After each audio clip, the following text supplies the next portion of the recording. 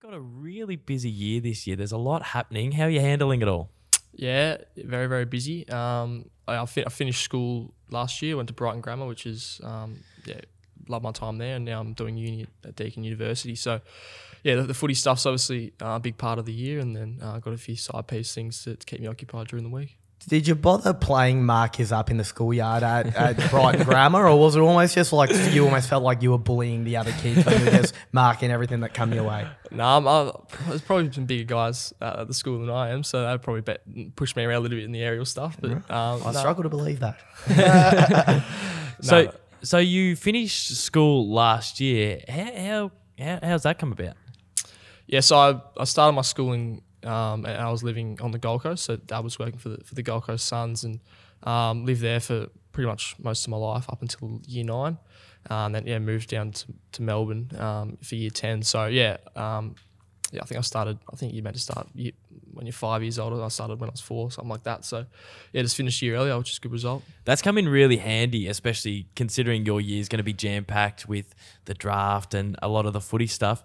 Is that a bit of a relief to get that year 12 out of the way and just focus on your draft year this year? Yeah, I think, looking back, it was definitely a good decision. Wasn't purposeful, but it worked out well in the end. I think, it gave me a good chance to really focus on my schooling last year, knowing that the draft wasn't coming, and then now I can sort of flip that and get ready to for the footy journey ahead and sort of put the school stuff to bed a bit. How did you enjoy the transition from the Sunshine State coming back to the footy state of Melbourne? Is it something you really enjoyed, or was it maybe a bit difficult to adapt to? There's pros and cons to both, that's for sure. I think the weather's definitely a lot better on the Gold Coast, so I probably missed that a little bit. But as you said, it's a footy state. Love everything about what Melbourne has to offer footy wise. So I love it. Were you surfing up there? I wasn't big into the surfing. We went to Byron Bay a little bit and holidayed there, and we still do, and I did a little bit there, but not a whole lot on the Gold Coast, no. Not for me either. So how was your junior footy up there? So obviously Queensland, I think it's starting to really grow as a bit of a football state, but it's predominantly rugby league. So how was junior footy up there? Yeah, I loved it. I played for a few different clubs. I played for Broadbeach Cats early on. Oh, the Catters. The Catters. Cats, yeah. Broady. And moved over to Southport Sharks when I was a bit older. So always played up a couple of years there, and really enjoyed that challenge. And I'm really grateful for all the opportunities I had there. And for sure. While you were there, did you feel the brand of AFL start to grow a little bit, or is it maybe still stagnating and take a bit of time? No, I think it's definitely growing, especially with the implementation of the women's stuff over the last few years. I think that's taken off a lot. I know a lot of different people who probably weren't as interested in footy in Queensland, but now they love it and they're interested in the AFL stuff as well. So, it's definitely growing and will continue to grow for sure. Fantastic. Did you make the move down to Victoria to progress your footy? Was that a decision? Yeah, it's definitely part of it. Dad moved on from the Suns after a fair stint there with them and had another role here in the AFL. So that was probably the leading factor for it. But then, definitely we were thinking coming to a school like Brighton Grammar and playing hopefully for Victoria, which I've been able to do, which is awesome. And we're really grateful for those chances in Melbourne. You are playing for Victoria and you are absolutely taking the P1 55. Just having a skim over some of the headlines I read during the week. 38 touches, 10 clearances, 10 score involvements. I'm not a basketball man, but that screams triple-double or something along that versus South Australia. Are you surprised at how well you're travelling, or did you always know that you sort of had that within you? I've put in a lot of work over many years to get where I am at the moment, and I'll continue to do that, but it's no accident. I put in the work and have the belief to do it, so and just come out and do it each week. How are you finding it all? Obviously, this time of year, the media attention sort of turns for the NAB League and whatnot. Yep. You're obviously playing some really, really strong footy, so how are you finding this part of the season? Yeah, I'm really enjoying it. I think something that's probably helped me stay away from the media stuff a little bit is just looking to help others as well. Being captain of the Dragons and leadership in other roles in Metro and stuff like that. I think it's important to try and help others along and help their progression as well, and hopefully get them drafted as well. So that's sort of, shifted the focus away from my story a little bit and try to help others a bit. You have been touted as a bit of a leader. Obviously, with all your on-field stuff, skills and fitness and whatnot, that's obvious how you go and work on improving those facets of your game. But in terms of leadership, have you gone to anyone in particular to try and work on that side of your game, or gotten advice from anyone in particular? Yeah, so Wayne Cripps, who's coach at Sydney Dragons, he was the Vic Metro coach last year, or midfield coach. So he's been really good for me on the field, but also with my leadership.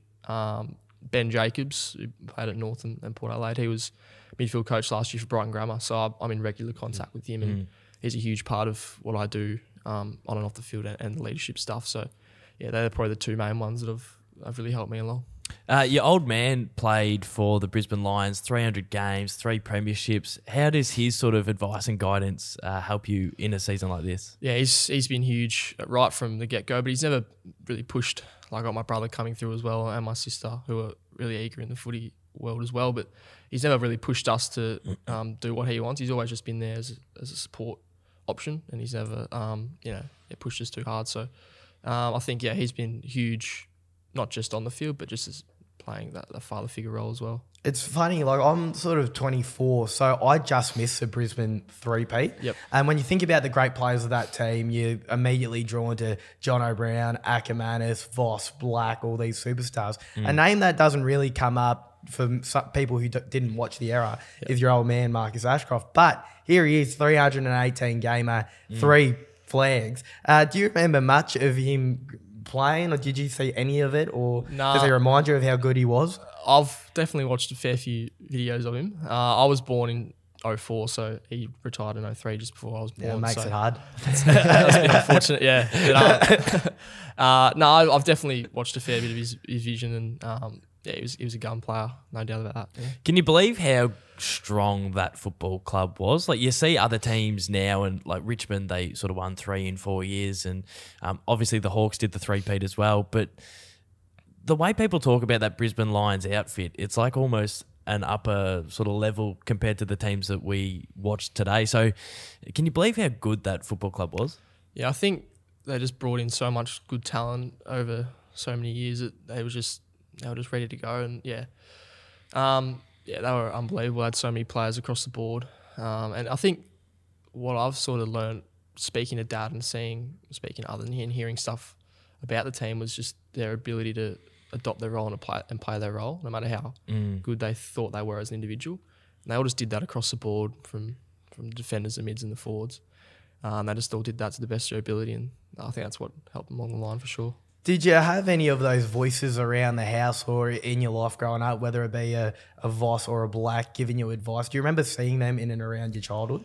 Yeah, Dad's really good mates with Brad Scott in particular. Yep. So he's been huge role model for me. And yeah, we're in contact with him a fair bit. So he's probably the main one. Nigel Lappin as well. He supports me a lot. He was actually at the game on the weekend sitting with Dad, and took his Sunday off to come watch me play. So yeah, they're just really selfless and willing to give back, which is awesome. Some of the best heads in the footy industry giving you support. That must be amazing. We want to ask about, so obviously we're talking about the Brisbane Lions. You've played some VFL footy for them this year. How's that experience been? Yeah, it was awesome. Lining up with Mitch Robbo and Reece Matheson. Beast mode. Pretty cool. They're unbelievable people and players. So that was awesome. And yeah, I really enjoyed the 2 games I played.